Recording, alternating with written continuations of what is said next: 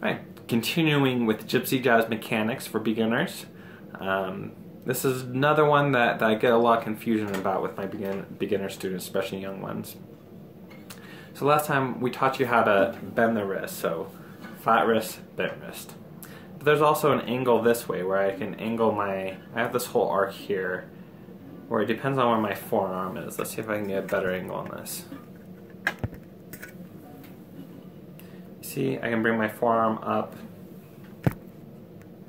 this way, or I can bring it down this way. Up, down. What that does, when it's down like this, my palm is facing towards the ceiling. Here's an exaggeration.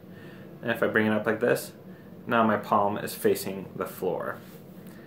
Now both of them have that nice wrist bend, so the wrist bend's fine in any of these positions. But what we want is we want to have this angle where our palm of our hand is facing more upwards. And I'm going to get more into this on the next lesson, but I just want to show you what this does. Now, if I'm picking with my palm facing upward, when I go down, my pick is landing on the top of the string and going in towards the guitar. Top of the string and into the guitar. If I did it so my palm is facing downwards, I'm coming from under the string and out from the guitar. You see the difference?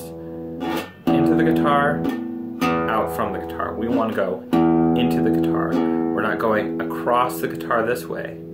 This is because a lot of styles, they come across, basically across the guitar. They usually come a little out and across. That's most styles of guitar. We go into the guitar. Very clear, and you're only going to get that if you have this rotation where your palm is facing more towards the ceiling rather than facing